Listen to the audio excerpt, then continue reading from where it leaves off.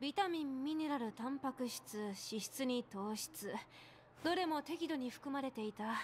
バランスは合格点だ。悪くはなかったね。だが弁当としては2つほど改善すべき点がある。まず1点目、実験の合間に食したが箸を使うのはいささか煩わしい。工夫してくれ。2点目は白米の量だ。おかずの量に対して米が少なすぎる。バランス的にはもっと増やしてもいいだろう。今日の分は仕方ないが次回から改善するよう頼むよ。もちろん朝食だ。用意しているのだろ。私はまたラボに戻らなくてはならないんだ。ほら、さっさと出したまえ。なんだって？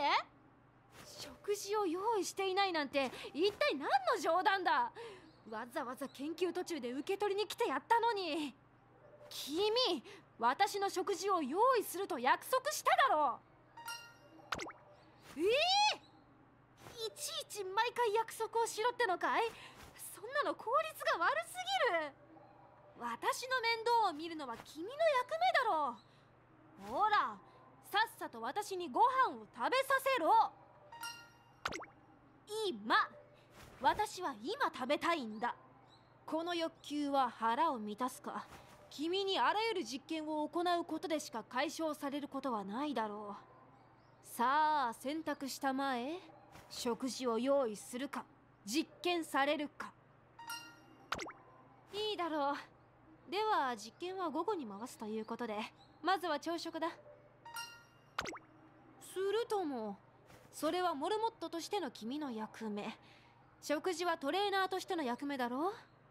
カフェテリアまで行くのは面倒だしな。私は食事が用意されるまで仮眠するとしよう。何、贅沢は言わないさ。昨日の食材の余りを使うといい。まだ残っているだろう。ほら、早く作ってくれよ。